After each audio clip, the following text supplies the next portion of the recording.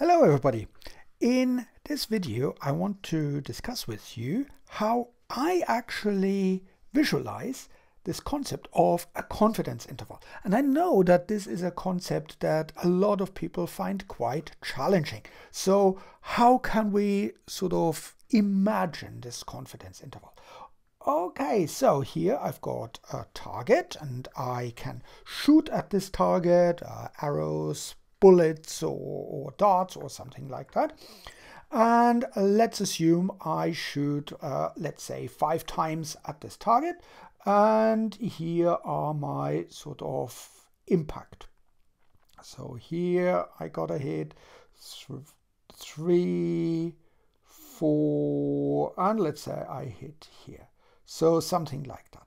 So this is where I hit. And it's sort of in a reasonably close area, and actually we call this the precision. The precision is defined as how close actually the impact holes would be together. Now, what is a confidence interval? This confidence interval is actually a sort of an area where I say if I shoot loads and loads and loads of times, 100 times for example, then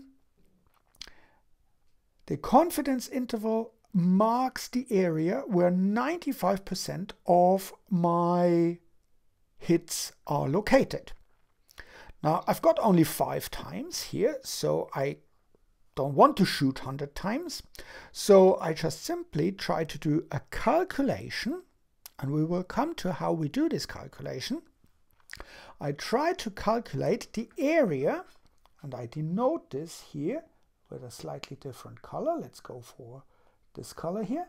I denote this with this color here, with this circle, and I say I believe that usually when I shoot at this target, most of my shots will be in this area indicated by this red circle. So most of the times the impact will be there. And I can define this red circle just simply by looking at where my sample impact's located. And of course, I can say, right, I can make this confidence interval larger or smaller. So for example, if I say I want to be pretty sure that 95% of my shots are in this area, then I've got a 95% confidence interval. I can say, let's look at a different one. Let's go for, let's say, this color. I say, okay, I want to be fairly sure that only 50% of the shots are in that area. Now think about it. What does that mean for the circle? If I say 50% of my shots should be in there, is the circle larger or smaller than the red one? Well, if I say only 50%, then it's probably smaller than this 50% confidence interval will be a smaller area. Because I say, yeah, okay, 50% of my hits might be within the green circle, but I don't mind too much if the other 50% are outside. So that would be a 50% confidence interval, or 50% area. What happens if I want it to be much larger? Let's go for a different color here. So let's go for the blue one.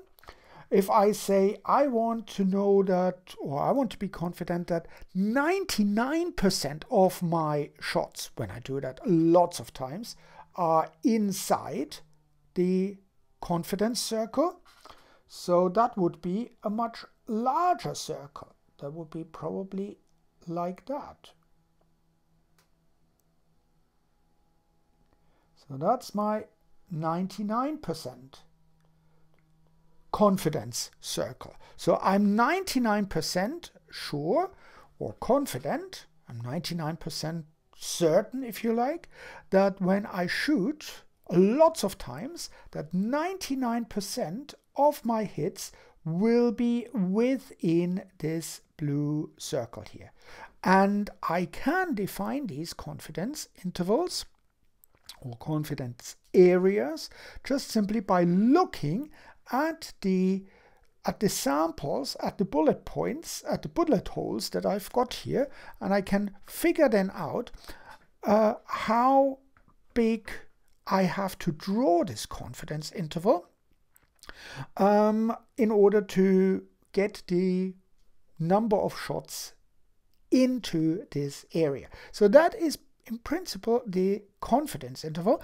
I can set it to whatever I like, but very often we will find that the 95% confidence interval, that is what is a reasonable confidence area or interval.